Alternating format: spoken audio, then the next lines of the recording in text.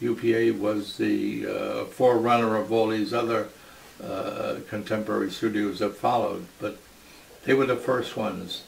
And John Hubley was very instrumental, and he did a lot of wonderful work during that period and won a lot of awards, you know, I must say. At one point I worked with John on a film he was doing for Mike Todd, and that was going to be a very innovative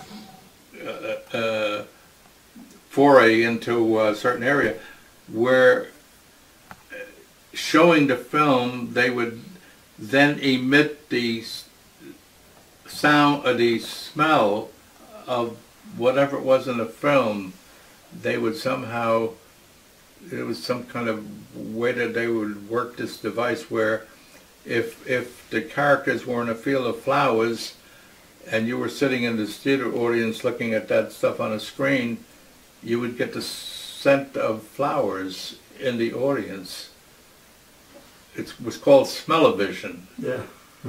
And the character that they were using in this film was Bert Lahr.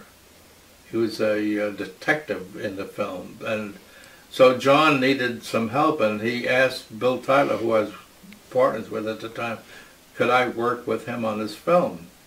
So I was loaned out to John Hubley. I started out with a company called Electra Films, and then joined a company called Focus, and then stayed with Phil Kimmelman, another friend of Ray's, for many years. One of the best things that ever happened to me was meeting Ray in the mid-90s and becoming friends with him, because we had never worked together in the business, and I never met Ray in the business all the times that during the years that we had worked in Manhattan.